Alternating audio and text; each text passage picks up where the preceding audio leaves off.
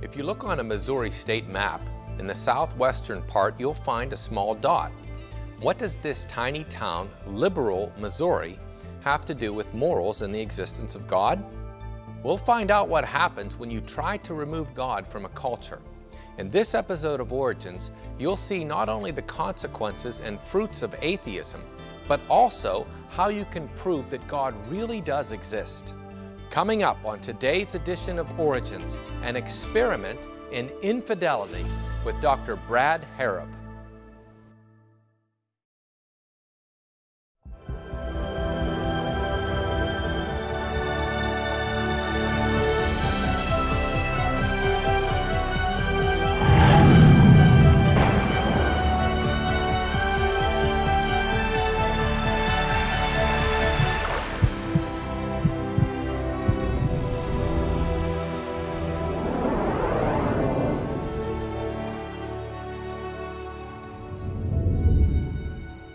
Hello and welcome to Origins. I'm Ray Heiple. It's an honor to be your host today. During this program, we showcase interesting guests who present evidence from science along with other important facts validating the truth of creation and the accuracy of the Bible. Today's guest, Dr. Brad Harrub, holds a degree in biology and a doctorate degree in anatomy and neurobiology from the College of Medicine at the University of Tennessee. Currently, he serves as the executive director of Focus Press and co-editor of Think magazine. Dr. Harrub travels the world, speaking on Christian evidences, fortifying the family, and cultural apologetics. Welcome to the program, Brad. Hey, it's great to be here, Ray. We are glad to have you. We're going to have an experiment in infidelity. That could mean a lot of things. Absolutely, absolutely. What are we going to be doing exactly? I want to take you to a little town called Liberal, Missouri. It is a real town today, population less than 1,000 people. A town that was founded in 1910. A gentleman by the name of George Walser, born in the 1800s. He actually founded Liberal, Missouri. When you go there today, you know, it looks like kind of typical small town, rural America. You've got the downtown Main Street. You got all the different aspects, liberal news. One of the interesting things when you start looking at the street signs, you're going to notice they're a little different than a lot of, you don't see the general Maple Avenue or Main Street. Instead, you see Darwin or Ingersoll or all of these folks who were skeptics, unbelievers, evolutionists, that kind of thing. And the reason why is because George Walser wanted a city without any kind of religion. And so he quite literally put out ads in newspapers saying, hey, we want anybody who doesn't like religion, doesn't want Christianity, no Bible in our city. And that's how they were founded. Wow. I've never heard of this. It's a fascinating, when you actually do the study, what you discover is they had lots and lots of saloons, lots of bars. As you can imagine, not a lot of things like hospitals, things that Christians are kind of known for as far as caring for people. At one point, they even put barbed wire around the city because missionaries were saying, hey, we need to go and convert those people. And Walser said, no, we don't want that. But when you read all of the history, what you discover is this was quite literally a failed experiment in infidelity. And what I mean by that is, by the end, there was so much crime, so much just chaos that they were quite literally begging Christians to come in and start churches in their city. And so what you got is you have a real life example of what happens when you take God out of a city or a culture. George Walser, he quite literally showed us, if you remove God, you're going to implode. That's fascinating because we are made in the image of God. We are moral creatures. And to try to deny that foundation and not expect, the immorality that came from it, I mean. Absolutely. And think about this, Ray, when you look at what's going on in America today, with us removing God from schools and the town square. And basically, at this stage in our history, the only place they want God is in a church building. And even then, they're starting to kind of inch into that. And you start looking at what happened at Liberal, Missouri, and you realize, wow, you know, how long until we implode or we start circling the drain, so to speak? Yeah, I think more and more that we are headed in the wrong direction, and Christianity is not only ignored or not liked, but actually attacked. I've seen that more and more across the board as far as media and institutions. Christianity, in a lot of ways, and what the Bible teaches, is considered evil or hate or something like that. Absolutely. You ask the question, what is the fruit of atheism? You know, what was it that George Walser and that little town, what did they discover with their experiment? Well, the fruit of atheism, if you stop and think about it, is the opposite of Christianity. You know, Christianity is teaching things like love. It's teaching things like don't steal, don't lie. On the screen, you'll notice this is a crime clock that displays how often things are happening here. And, you know, ultimately, this is the fruit of atheism. This is the fruit of unbelief. You think about, what does the Bible teach? The Bible says, don't steal. If you're in a town where there is no God, there's no morality, then what makes stealing somebody's horse or somebody's car or somebody's phone? Ultimately, the Bible over and over is reminding us there is a God, is a moral code. Ephesians chapter 4, verse 28, let him who steal no longer, but rather let him labor, working with his hands what is good, that he may have something to give him who has need. So not only don't steal, but also take care of those who may not be able to provide for themselves. You know, evolution, on the other hand, is teaching survival of the fittest. I love that passage in Ephesians because I like to remind my congregants that, you know, the Bible actually commands us to be responsible for ourselves, to work, to provide our own living, right, and even to the point where we can help others who are not able to for various reasons. But, you know, it's really the opposite of stealing. You are to provide for others rather than to take from others. Absolutely. So the question before us today is there a God? You know, should America be formed around this idea that God doesn't exist, that he's not real? Ultimately, this is probably the greatest question that both our culture and the world can answer, because the answer to that single question affects everything else. If there really is a supreme being, then you and I are here for a purpose. Our life has meaning. If there's not a God, then ultimately we're just here by mistake. Yeah, how could anybody force a view on anyone else of morality, of, hey, it's wrong to do that, or it's right to do this? You know, we're all randomly generated accidents. Right. Fortunate mistakes of countless biochemical morons. Yeah, so there is no good, there is no evil. You know, this piece of dust smashes that piece of dust, and that's what pieces of dust do. That's right. I want to go up to the board and talk a little bit about how do we prove there really is a God? You know, if I were an atheist, how would you prove that, yes, there really is a God? And what I mean by that is, you can't measure him in a lab, so to speak. We know that atheists are evangelizing, so to speak, our young people. I grabbed this off of an atheistic website. Notice Ray says, no God, no guilt. The belief in God awakens fanaticism and guilt. Live free and responsible. Debaptize yourself. Wow. I mean, you think about how many 18, 19-year-olds like that idea right there. No guilt. Just, you know, you can do whatever you want. But really carry that out. No guilt for murder. No guilt for rape.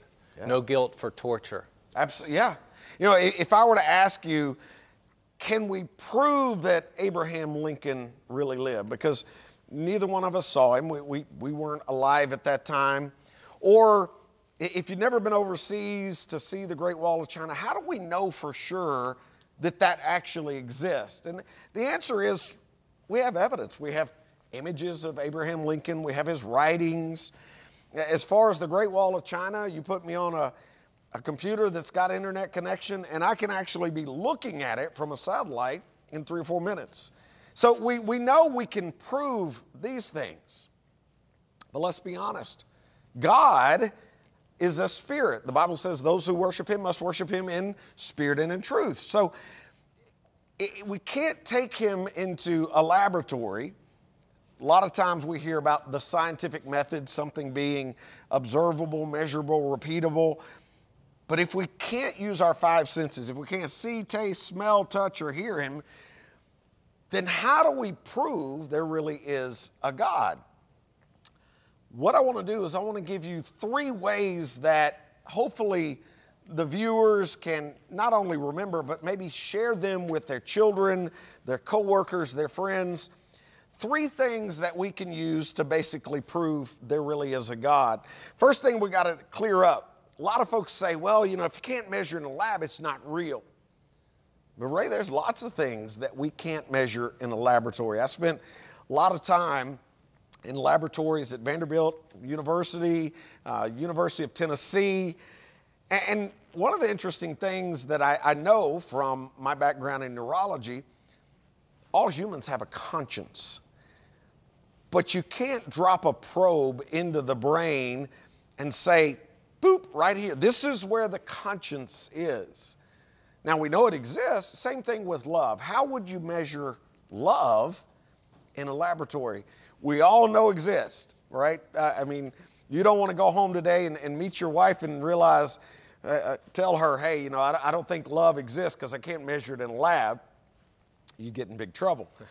We know that it does exist. And the question is, okay, if that's the case, then how do we know, or how can we measure these other things? 3 ways that I would encourage you to maybe write down, think about. Number 1, the cosmological argument. And I would point out, don't get lost in the big words here. This is simply the cause and effect argument. The second one, anthropological argument, that is the existence of morals. And last, the teleological argument, and that is design. If it were me and I was trying to prove the existence of God, I have 4 children, I would simply walk them outside, point up to the night sky, and simply say, how do you explain all that? Because my children can see the moon, they can see the stars, they know that that stuff is real. And so then the question is, all right, where did it come from? Ultimately, there's only 3 logical possibilities. Possibility number 1 is that everything we see out there, all the stars, everything is eternal, meaning it has always existed and it will forever exist. The second option is that it's not eternal, but rather it popped into existence from nothing. The last option is that the universe is not eternal. It didn't pop into existence from nothing, but rather it was created. Now, as we look at each one of those, the first one we know today is totally unscientific. And what I mean by that is we know the universe is not eternal. It's expanding. The 2 guys who proved that the universe is expanding, Albert Einstein, Edwin Hubble of Hubble telescope fame. They showed that the universe is actually growing, which means it had to have a beginning. And in fact, even evolutionists today will admit this fact. Robert Jastrow says, the lingering decline predicted by astronomers for the end of the world differs from the explosive conditions that they have calculated for its birth, but the impact, he says, is the same. He says, modern science denies an eternal existence to the universe, either in the past or the future. And so basically, option number 1, it's no good. We got to throw it out. What about option number 2? What about this idea that it just sprang into existence from nothing? As crazy as that sounds, realistically, that's evolutionists' only options.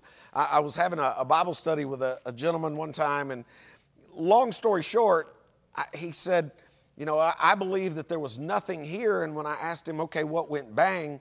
He looked at me, he said, the nothing went bang. So again, kind of illogical. What they do is they try to shrink it down to a single point of singularity. You see right here, this red ball. They say this is basically the universe at 10 to the minus 34 seconds before it exploded. I do want to blow this up so you can see it. Take a look at the subheading. The universe burst into something from absolutely nothing. Zero, nada. As it got bigger, it became filled with even more stuff that came from absolutely nowhere. Not exactly science right there, but at the end of the day, that's their option. The best option, the option that makes logical sense, Ray, is that this universe was created. And so we see here very plainly one of the ways that we can prove the existence of God is just the fact that matter exists. There had to be a cause for it. The second way is the existence of morals. In fact, NASA astronomer John O'Keefe, he put it this way. He said, we are, by astronomical standards, a pampered, cosseted, cherished group of creatures. He says, if the universe had not been made with the most exacting precision, we could have never come into existence. It is my view these circumstances indicate the universe was created for man to live in. And, you know, obviously when you look around, you realize there is design. The other thing that we know is morals. Morals actually prove there's a God. Think about liberal Missouri for just a moment. When I put these words on the screen, hopefully most of the viewers out there look at those and they think, hey, those are wrong. But in order for something to be wrong, that means there has to be ultimately a standard. And so the question is, what is that standard? Who came up with that standard? This time we only have two options. Option number one is that we got our morality, our ethics from God. Or option number two, they came from man. Now, what's the problem with us saying that they came from man? Obviously, an atheist, they've only got that one option. They have to say, yeah, morals exist, but man evolved them. Then the question is, what man gets to decide? You know, is it Hitler? Is it a serial killer? You know, ultimately, who gets to say what is right and what is wrong? Ultimately, the problem with saying that man evolved ethics, morals, is that every single person would view it a little bit differently. And so the only option that makes logical sense is that we've adopted God's unchanging standard for right and wrong. The Bible describes God as eternal, holy, just, righteous, forever consistent. In fact, whatever He commands or approves, whatever He does, is ultimately for our good. I want to stop you right there, Brad. We have to take a break. Stay with us. We'll be right back after these messages.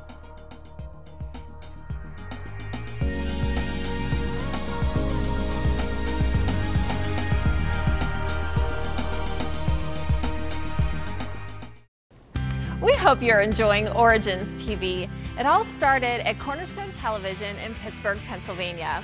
We've been producing new episodes for over 37 years now. We praise God for the success of the program and are excited to introduce you to Origins and to us. If you're interested in watching more episodes of Origins, you can find them on our YouTube page. Simply go to YouTube and search Cornerstone Television Network. Click the like and subscribe buttons, then you'll find the best episodes of Origins in our playlist. You can also visit our website at ctvn.org/origins. One more way you can stay connected with us is to subscribe to our free monthly Hope Today newsletter, which you can do from our website. And if you have any questions, call us here at Cornerstone Television at 888-665-4483. We'd love to connect with you. Thank you for watching.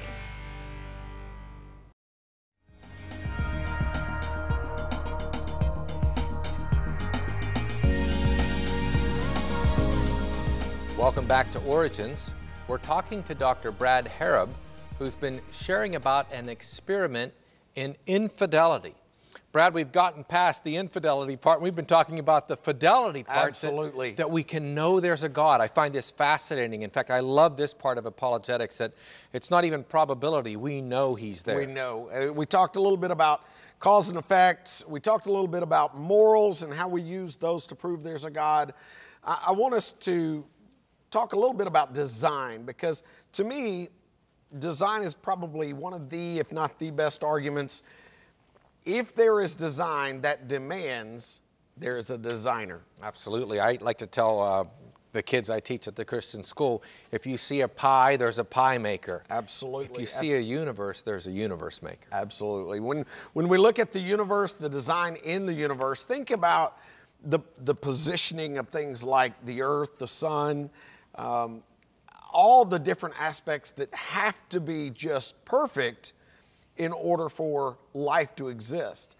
You've got, for instance, the location, the orbit of the earth, the rotation, the makeup of the earth, the distance from the sun. All those things have to be precise, or else you and I are not here today. Yeah, and we're talking just really small deviations from that would eliminate life. Absolutely. In fact, I want to share with you the statistical odds of having a heavenly body in just the right place in space. Now, I'll go ahead and admit to you, Ray, right up front, I didn't care for math much in school.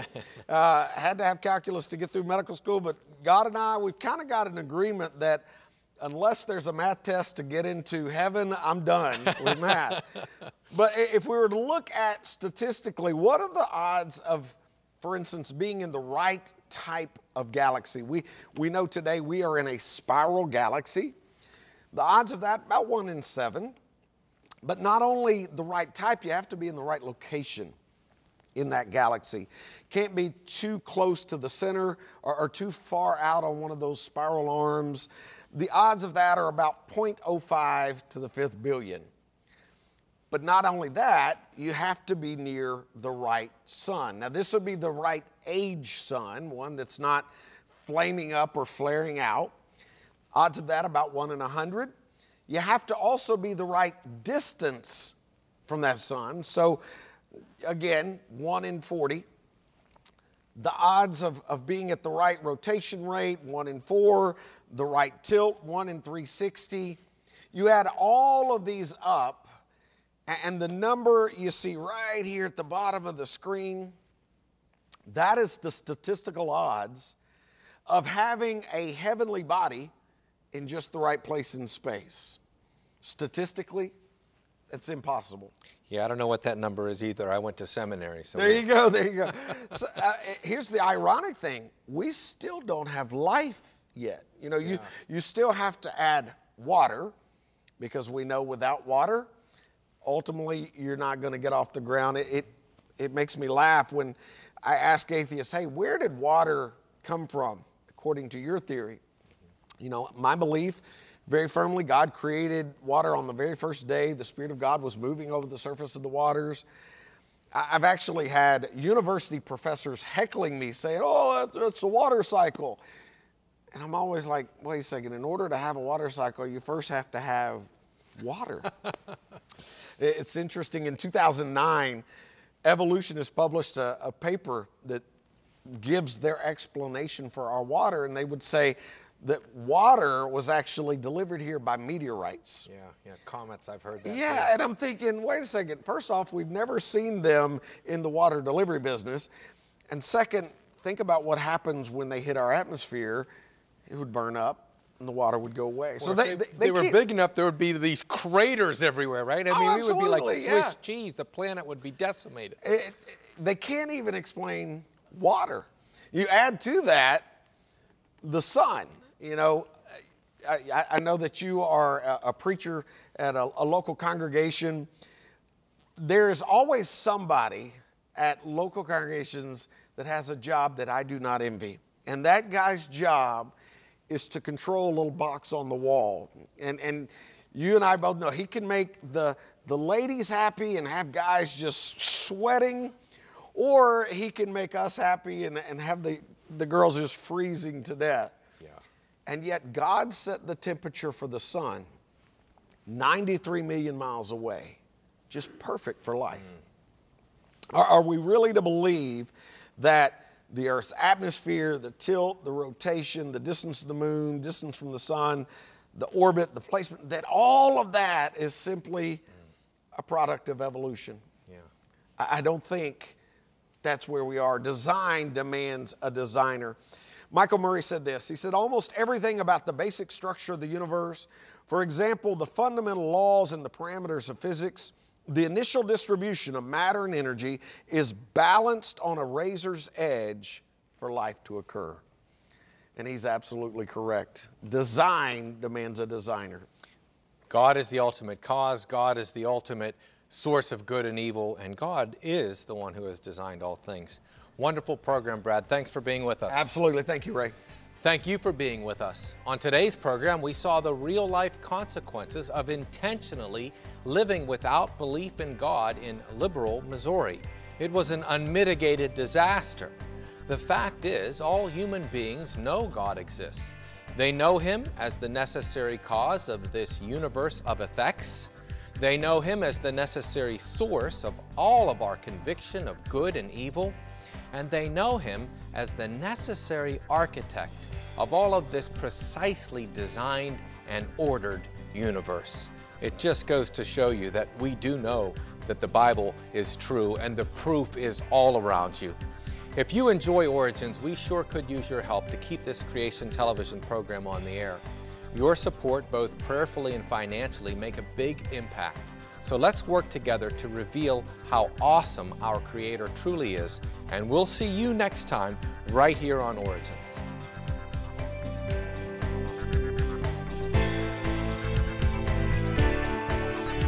Thank you for watching this edition of Origins. For a DVD of this series, you can order online or send a $12 donation to cover shipping and handling and write to Origins Program number 2308, Cornerstone Network, Wall, Pennsylvania, 15148.